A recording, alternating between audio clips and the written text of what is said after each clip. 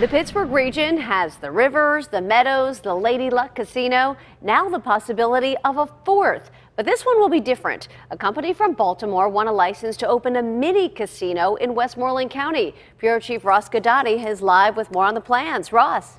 Yeah, when word came down from Harrisburg of a mini casino heading to Westmoreland County, I think the word would be surprised, but pleasantly surprised. The new mini casino news out of Harrisburg seemed like a bolt right out of the blue for people living in and around Derry Township. In Derry?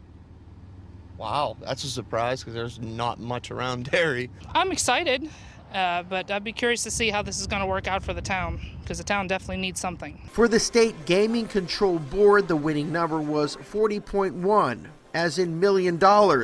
That's the total Stadium Casino LLC bid to get the mini casino license.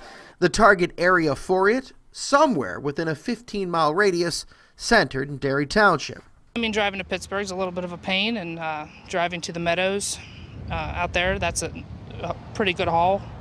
So it could be nice to have something local. It's called a mini casino, but the facility can hold up to 750 slot machines and up to 40 table games.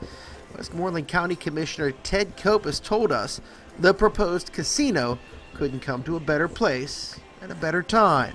Legalized gaming brings with it economic development opportunities, certainly enhances our tourism efforts around here, and really provides a recreation opportunity for our residents. However, not all are overjoyed about today's development.